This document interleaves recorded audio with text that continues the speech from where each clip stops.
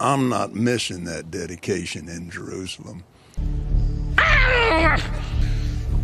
You know how much I sacrificed? The blood of this covenant, glory to God. How much money did you pay for Tyler Perry's Gulfstream jet, for example? Well, for example, that's really none of your business, but... Isn't it the business of your donors? Listen, I paid.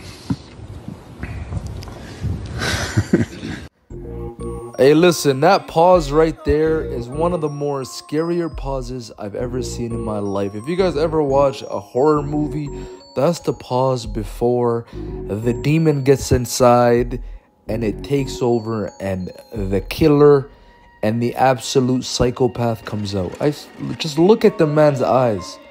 It looks like he has done no good in his life.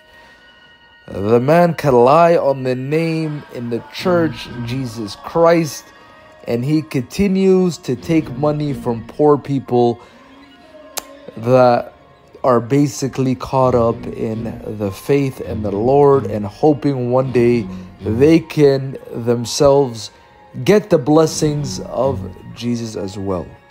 But unfortunately, this man is a crook. Yes, we're doing it. Delicious polishing it. And these two young men came up there, and they're both preacher boys, you know. Came up and said, "Brother Copeland, is that the new airplane?" I said, "Well, it's not new, but it's new to me." They said, "Oh, think about that. The Lord's airplane." I said, "No, it isn't."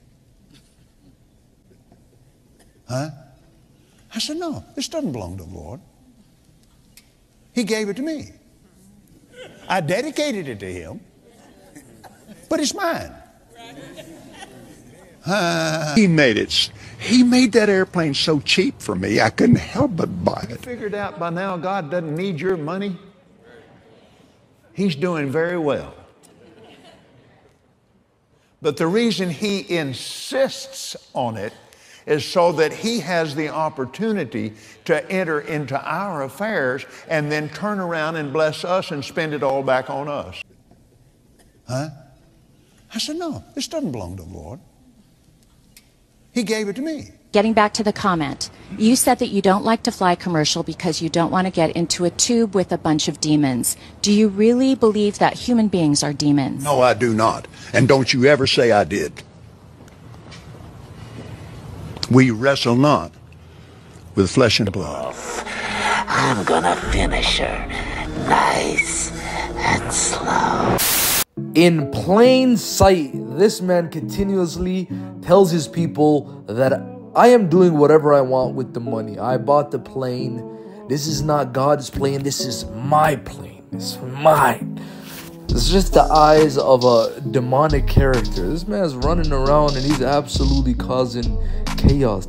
Like, the glare in his eyes it's scary, bro. It is scary. You know, we just don't know what this man is doing behind closed doors, but he is worth a lot of money, and he continuously tells his people to donate. But at the same time, they have no idea where the money is going.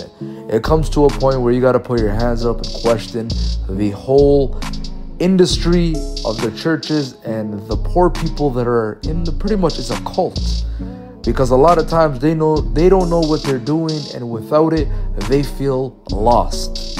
Which is sad enough that they feel lost and they're not able to, follow their religion the way they need to. But anyways, what do you guys think about this, man? To me, this is super disgusting, but to each his own, and whatever it is you guys want to partake in, that is for your liking, but kudos to you.